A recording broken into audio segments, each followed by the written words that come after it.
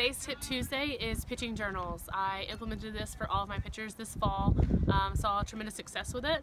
The main focus for these pitching journals is for the kids to be able to write down what they worked on that day, what verbal cues, body awareness cues, or whatever helped them, whether it be drills that helped them with each pitch or execute the goal for the day. The one part of the journal that I want to emphasize the most is the first question they have to answer before they even set foot in the bullpen. That is, what am I grateful for?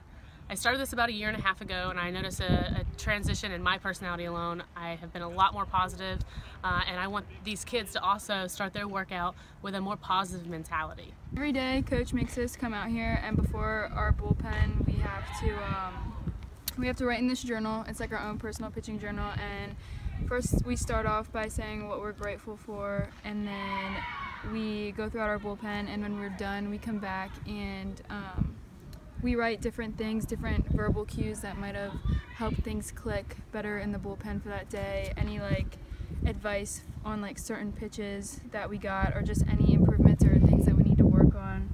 And it's really nice to look back on.